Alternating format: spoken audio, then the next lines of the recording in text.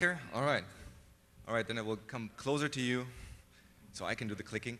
So my name is Immo Landwerth. I'm a full-time multitasking ninja, also known as program manager at Microsoft. I work on the .NET team. With me today is David Kean. He works on the Roslyn team. He's a developer there. And apparently he thinks we are kind of like two magicians because he doesn't want to do the talking, so that's why I'm here. I'm actually not working on his product, but I have opinions on his product. Like I'm a professional opinion dispenser. Lots of opinions, yes. Yes. So what we are going to talk about is like the editing experience of project files in Visual Studio. And you may know that you obviously can edit projects in Visual Studio, but the whole point is that you want to do it in your favorite text editor as well. And yeah, so let's go to the next slide. You probably know this problem, which is you have this XML goo in your ginormously large project files. And editing this by hand, you can kind of do it, but the problem is as soon as you want to write it from scratch, you're basically screwed. There's no way you can do this by hand. And then let's go on the next slide. Let's still do it though. Let's actually come up with a way to do it. So what we're going to show you today is like very, very early bits. So I think lightning talks are not referring to the amount of time you have. I think they refer to the amount of time you have to prepare the talk. So the whole thing is basically hacked together since yesterday. So keep in mind that almost everything we're talking about and we're showing you today is probably going to change at some point. But you get a preview and a sneak peek in the kind of things we're thinking about, how we want to improve the product. So that's what you have today, like this enormously large XML. And it doesn't really matter whether you can read it. But the point is you have seen this many times before.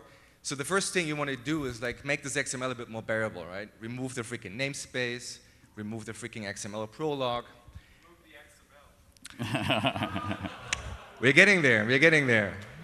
All right, then we can do a bit more cleanup. Like for example, we can remove the boilerplate that tells you what to do.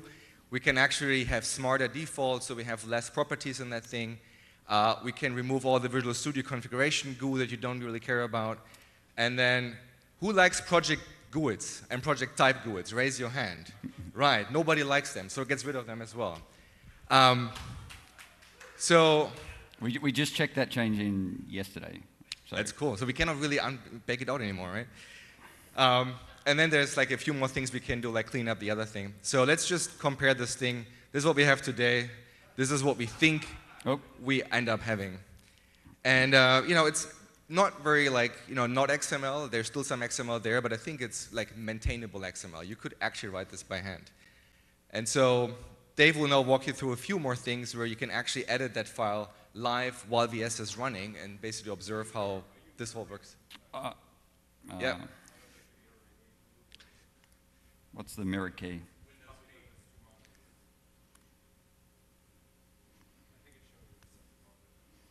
Yeah, we're not good at using Windows apparently. Okay, so side by side here I've got VS and VS Code. I've got this project that I wrote called Audio Switcher that lets you switch audio devices easy. I just opened it up in VS Code over here. And I was going to convert it to WPF, and I love WinForms, so I said, oh, well, let's just get rid of this. So I just removed the references, save, and VS refreshes, no project prompt. Okay, then we've got these giant compile items here. Isn't this fun? Who loves resolving merge conflicts when two guys add a file that starts with the same prefix? It's awesome, right? Okay, so let's remove that. Instead of that, let's add this here. Okay, so I'll save the file again. Okay. VS picked it up automatically.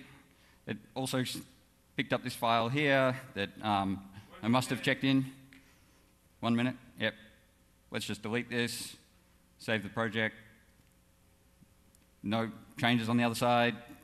Yep, so we've fixed that bug. That was not a bug. That was a lot of work. And you know, we can just reset the branch and everything goes back and VS just picks it all up. No more project prompts. All right, can you really go quickly back to slides? Okay.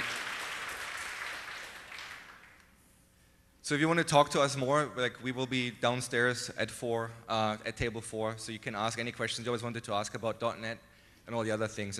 I think there's other people there as well. Yeah. Thank you very much.